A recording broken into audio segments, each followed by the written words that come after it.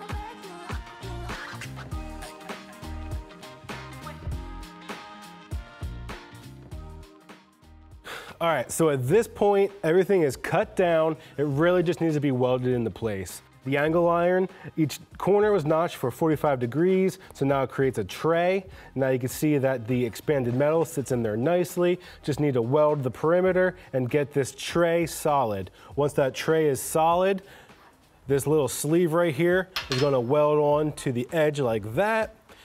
Drill the side of that to accept this nut and bolts.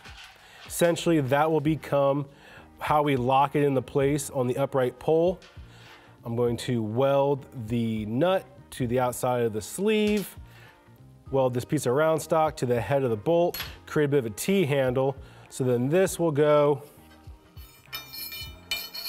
in this. When you find the height you want, you can tighten it down, and bada bing. Now, as you can see, this is the end that will plunge into the ground. And in addition to that, I created this little dog leg out of some other round stock that will help keep it from just spinning freely inside the ground, as well as this part right here will kind of be a little platform for you to step on so you can really get it down in there. So, like I said, that's essentially all the pieces laid out. Just time to kind of fine fit it, a little grinding, and weld her home. So.